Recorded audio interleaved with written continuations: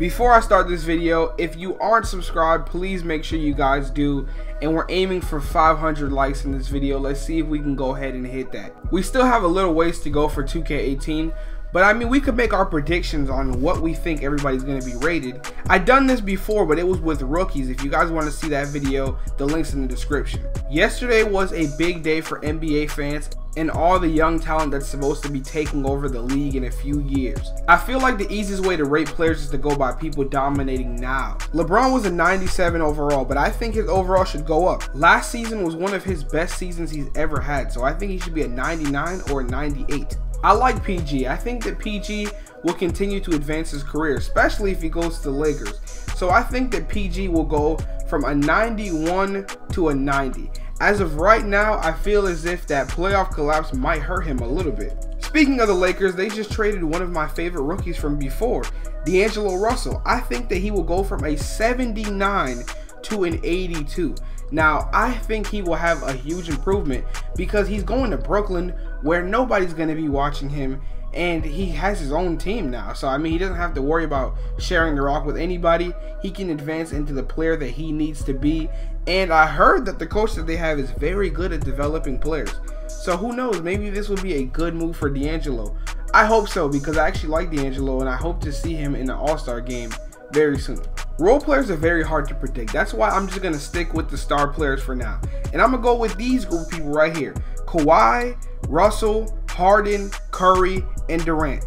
That finals performance Durant had, I need him to get that 98 overall. Durant was going crazy. If LeBron gets a 99, I need Durant to be a 98. If LeBron stays at 97, then everybody has to move back down. But I definitely feel like KD should be just a little bit better than LeBron. Yes, I know that the Warriors helped Kevin Durant to look like a better player, but who cares?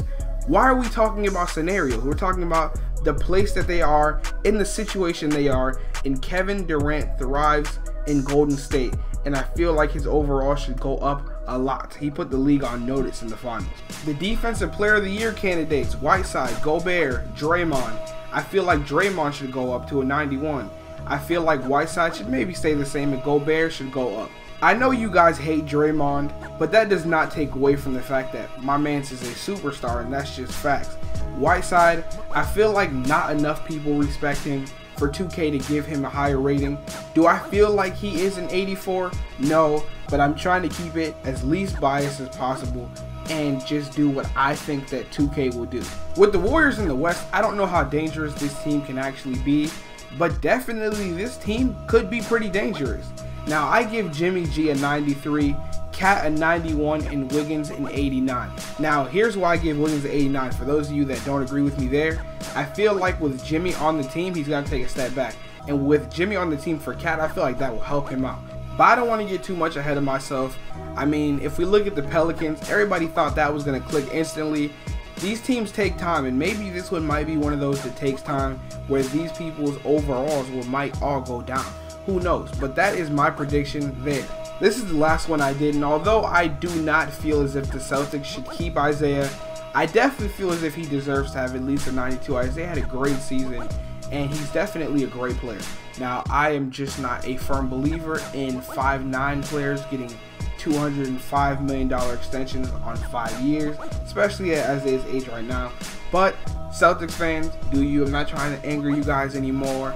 Now, for those of you guys who are still here, I did do a video with my man's TCLIP. Here's a preview of it if you guys want to see it.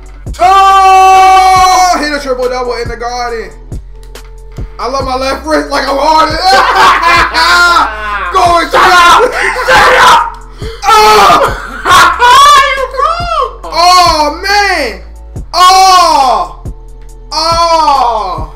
If you guys want to see that full video, the link will be in the description. Make sure you guys go and show my man's TCLIP some love. If you guys have not subscribed to his channel, please subscribe and also comment that Prince Prodigy sent you guys. We have to encourage him to upload more videos, guys. That's what you guys want to see.